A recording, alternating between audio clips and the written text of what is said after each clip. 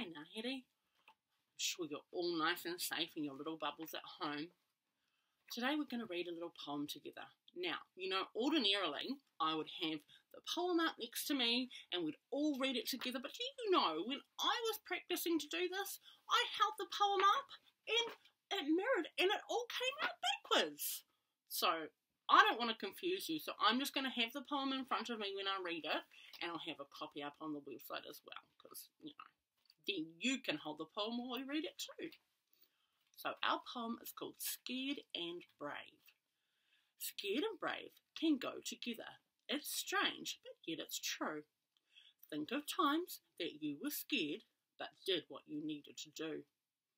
Doing things you've never done, facing someone mean and strong, telling when you made mistakes, deciding what was right or wrong. Think of things you were scared to do, or things you were scared to say. Then think of how brave you were to do them anyway. Okay, we're going to read through it again. Now I want you to think about the rhyming words. At the end of the line, sometimes we have rhyming words, so see if you can pick them up. Scared and brave can go together.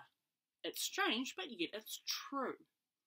Think of times that you were scared, but did what you needed to do. So, on that verse, it's the second and fourth line. So we've got true and do. Okay, second verse.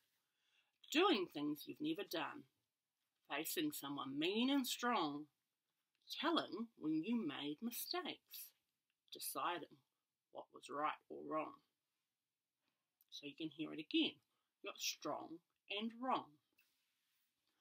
Think of things you were scared to do and things you were scared to say. Then think about how brave you were to do them anyway. You've got say and anyway, and I bet you all knew them straight away. Good job. So this poem is all about courage, isn't it? And courage is really, really important. So I was thinking what you could do is make a page as an activity for this. And since your poem books are at school, it's a little bit tricky, isn't it? So if you just did a page and you could draw a picture about one time you did something that was really brave. And we could have a sentence. I'll write this on the task as well. It says, I felt scared when I... You need to finish that sentence and say, but I did it anyway. And then when we get back to school, we can put all our pages together, and then we can have our own little Ngāhere book of courage. And then anytime we feel a little bit scared, we have all these reminders of how special we are and how much courage we have to do things anyway. And that will help make us really, really brave, won't it? Right? So remember, we're being really, really brave, and I know that pretty soon we're going to be all back together. So keep being really brave and really, really positive for your parents.